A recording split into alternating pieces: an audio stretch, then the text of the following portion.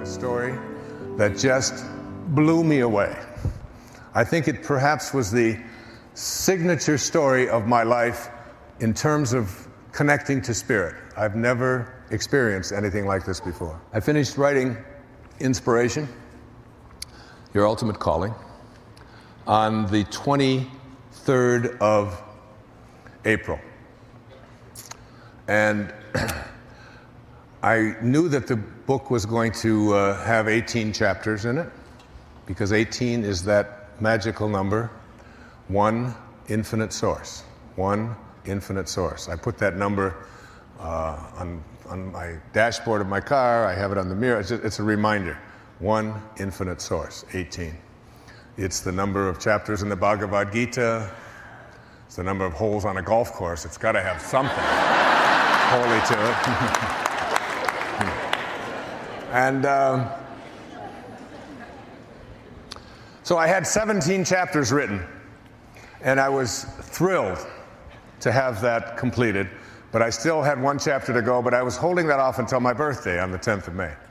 And I knew what that last chapter was going to be, my experience of living an inspired life, just telling it on my birthday, right around 3:13 or so in the morning.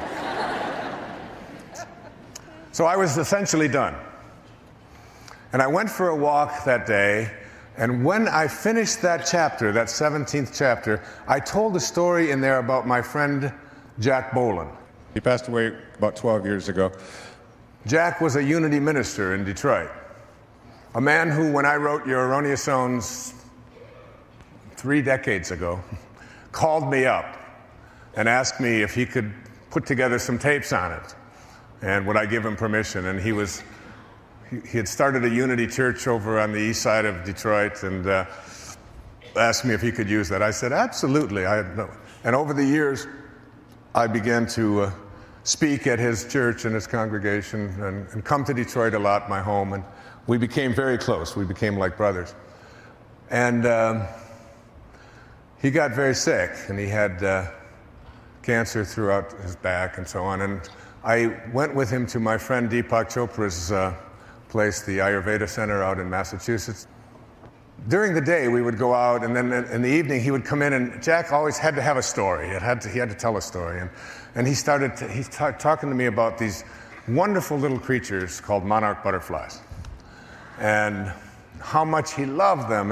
And the reason that he loved them, he said, Wayne, these are the most amazing little things in the world. I mean, they've got a brain the size of a pinprick, just no brain, essentially, and they're made out of tissue paper, like toilet paper. They're just flimsy little things, and they come out, and they come out of a chrysalis on a branch in a tree in Brazil.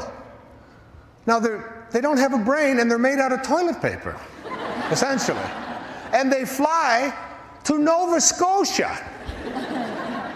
4,385 miles away. And they spend some time there doing whatever you do in Nova Scotia if you're a monarch butterfly.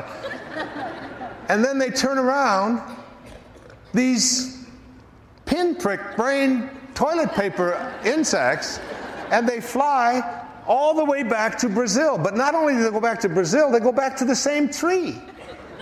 Not only do they go back to the same tree, they go back to the same branch. And they start the whole process all over again with another cocoon. I mean, it's like, I've got a brain that's supposed to be pretty good size. I leave my cell phone in the bedroom. I did this just the other day, and I walk out of the bedroom, I can't find my cell phone. I have to call the number on another phone, and I'm listening to this funny little sound and looking under pillows. I know it's over. I had to call twice because I didn't want to get charged for the first call. Well, anyway, and these things can find the same branch that they came out of a cocoon on. So anyway, he would tell me about the miracle of these things. All right. So I wrote that whole story. The 17th chapter is about the language of spirit, how spirit speaks to us in ways that we're not even aware of. It speaks in terms of alignments. when things align, when the same numbers appear, the same ideas keep showing up, when these kinds of alignments show up. So I called my editor, Joanna, who's here tonight, who's edited everything I've done for the last 30 years or so, and only person in the world who can read my handwriting. I read her the story of Jack and the monarch butterfly, and I called my friend, the president of Hay House, who's my publisher, who's also here tonight, Reed Tracy, my best friends in the world. And I read both of them the story. All right? And then, because I always do that when I finish a chapter, I read it to just see what it sounds like. Took off on my walk. It's 12:30 in the afternoon. I'm going for a walk along Kaanapali Beach. And I walk, and I walk, and I get out to this place called Black Rock, out on West Maui. And I'm walking there, and I'm at peace, and I'm going to meditate, and I got my cell phone with me, I found it, and a monarch butterfly flies right out of the tree, and I don't think I've ever seen monarchs there before. Right? A monarch butterfly flies out of the tree and circles and lands right there, 3 feet in front of me.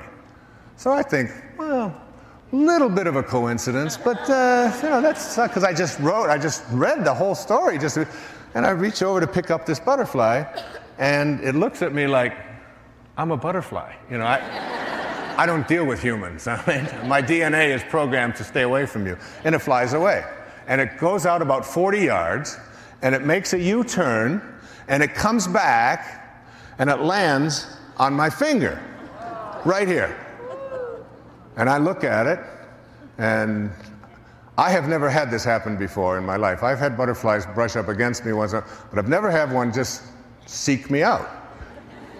So it lands here, and I immediately reach for my cell phone, and I call Joanna, you remember? And I said, Joanna, there's a monarch butterfly on my finger. You know what I just read to you this morning, she said, as she always does. She's so sweet and peaceful. Meditate. I said, meditate? This is a monarch butterfly. I just wrote about him and Jack and all. She said, just go meditate on him. So I call another number. And I call Reed, the president of Hay House, my buddy. All right? And I said, Reed, I read to you this morning about a monarch butterfly. I've now got one on my finger. It flew to me. He said, get a picture. I said, what are you talking about? Get a picture. I've got my bathing suit on and a cell phone. I don't have a camera. He said, we've been thinking about what's going to be on the cover of the book. He said, this is perfect. Right away thinking about, this is inspiration. This is like it's come to you for that reason. Get a picture, get a picture. So I took Joanna's advice, and I meditated. Now it's 1 o'clock in the afternoon when this happened, and I meditated for 30 minutes, and I called Joanna back, and I said, it's still with me. And I called Reed back. He said, get a picture. So now this butterfly is doing, during the meditation, I don't know how to say this without sounding strange, but it's okay because every word of this is true. I swear to you, this butterfly was trying to talk to me. I don't know how close you've ever looked at a monarch butterfly, but it had tiny little, almost like teeth, but they're not really teeth. I know they don't have teeth. And I bring the butterfly up real close to my eye, and it's doing this.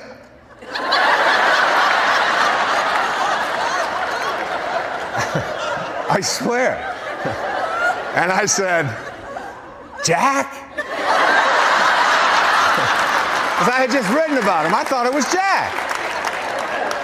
And then I took the butterfly and I put it over by my ear in case it was making little sounds and it had a little, I was just totally freaked out by this thing because it's now been an hour It's been an hour. It's now, and it won't go. It's like I take it over here, I put it over on this finger, it's over here, and it won't go. And I'm going, okay, you know, that was not, it won't leave. It's just connected to me. So I walk, I said, maybe Reed's got a point here. Maybe we need to get a picture of this thing. So I decide to walk back to where I live. And I walk along now on Maui in the afternoon, the trade winds come in, and they really blow hard in the afternoon. And I'm walking, the ocean is over here, the trades are coming in, and the butterfly's wings, toilet paper, are all the way bent over, but it won't leave. All the way bent, as far as it can go. And then I come back and I get out of the wind and it goes, you know, it's like flashing and making sounds, and I hold it up.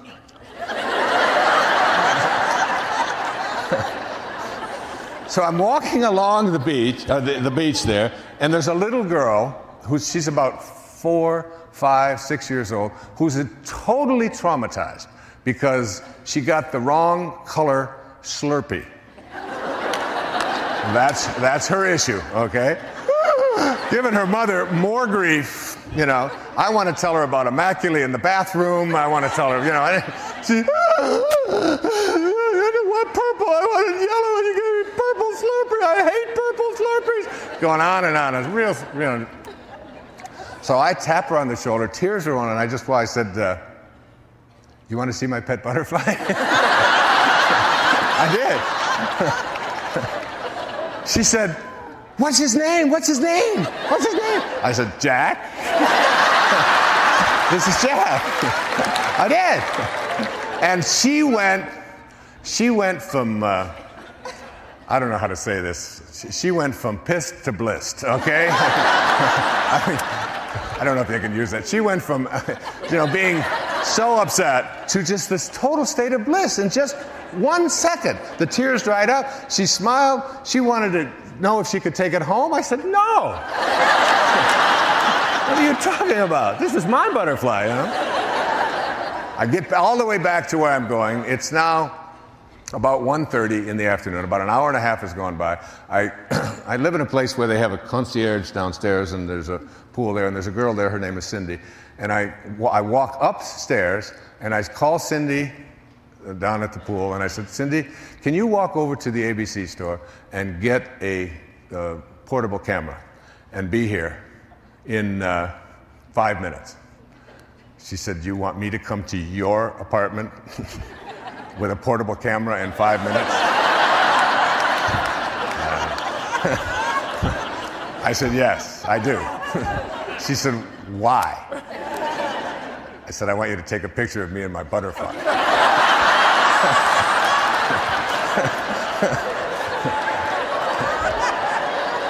She said, what are you smoking? I said, no, it's true. I found a butterfly, and she does yoga, and she's like one of these people. And she said, okay. I also said, there's $100 in it for you if you can get here in 5 minutes. She went up there, came back. She had got one of these little cameras. I went out, sat on the lanai with the manuscript, and I had 29 pictures she got of me with the butterfly. And I was posing with it. It was like, you know, over here. See my butterfly over here? My butterfly. I was. I didn't know what he wanted. I don't know what to, but, you know. So she went.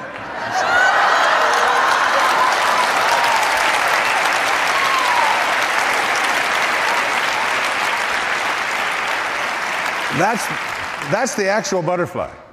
Truly it is. Now we had to take a different picture because those, you know, $13 cameras aren't the kind you can use on photographs, on books, and so on.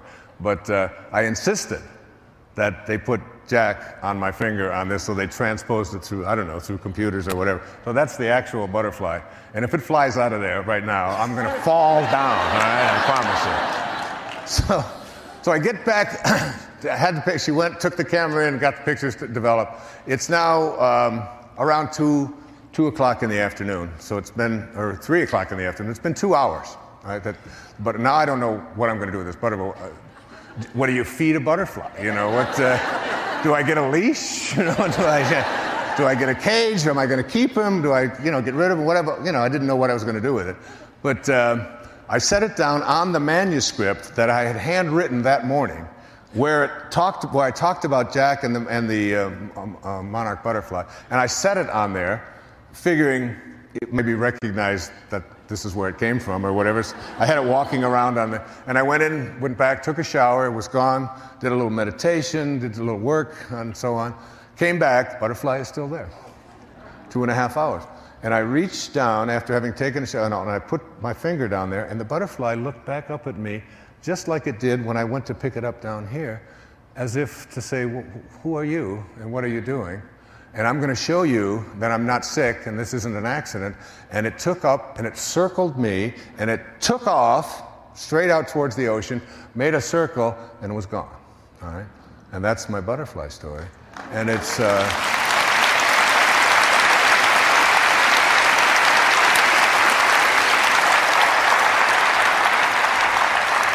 And what I'm suggesting to you is that you pay attention to the powerful things that show up in your life, and that these things that we call coincidences and so on are much, much more aligned with spirit than you may have ever thought them to be. There are no accidents in a universe which has an organizing intelligence that supports it and creates it.